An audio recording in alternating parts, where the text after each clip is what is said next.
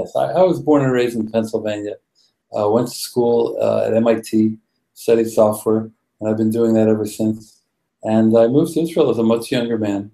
Uh, and I've watched the whole high-tech community spring up here over the last several decades. It's pretty cool.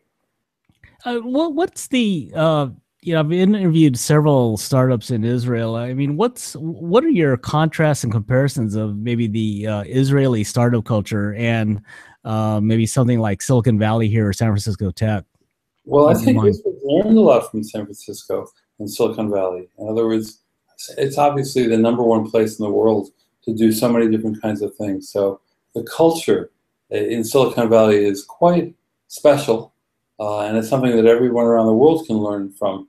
But I would say Israel shares some of the values. I'd probably sum up as saying pragmatic experimentation, innovate, think out of the box, and try to come up with different ways of doing it. Nobody needs you to do the same kind of thing the same way. It's the idea of experimentation and possibly failing, but learning as you go, solving problems, uh, asking questions. It's so important, and I would say something about Israeli culture is sometimes more than plenty. Asking questions and questioning everything, and that's a good thing. It's not, by the way, it's not a good thing in certain fields. If I were doing large-scale manufacturing, That's all right. it's not a good thing to constantly ask questions and constantly challenge things. But in startup, in innovation, in software design, it's very much of a plus. You know what? I've worked with a few Israeli companies. I've gone up to Migdal Hamek near Haifa on a couple assignments for my other company I worked for, and one thing that struck me about the Israeli people is there's a strong will and determination I felt when I met each one of them, and maybe that adds to this whole startup culture of maybe persistence and perseverance, maybe. That's a good word for it. Some people might call it stubbornness, but certainly opinionation, sure of oneself, and that's sometimes an advantage, sometimes it's less so. But Israelis are not known. I have to say this carefully. I'm not trying to disparage anybody, but among cultures of the world, I wouldn't say Israel is known as the most polite culture. It's not known as the most polite culture. It's very challenging, and a lot of the strength of Israeli innovation comes from the fact that there's a military here that people are part of, for better or for worse. I'm not glad that people have to serve in the army, but I am glad that people can solve certain kinds of problems and innovate and bring that kind of problem-solving mentality or problem-solving approach to other disciplines. Well, I met several founders who've kind of gone through, like they said, the military, but they were assigned to special units, right? Solving problems, whatever, using their background to solve problems or their interest to solve problems.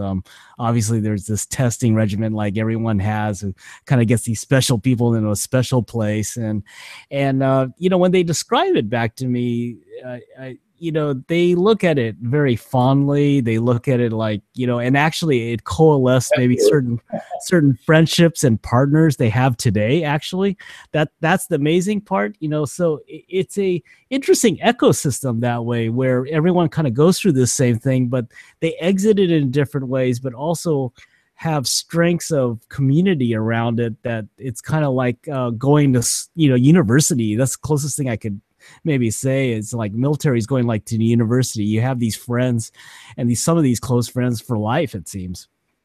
Well, it's very true. Look, when you look at a startup mentality, and I say any startup anywhere in the world, you got people together in very intense circumstances, working hard, trying to help each other, support each other, have to trust each other, have to work together. That's what characterizes a startup.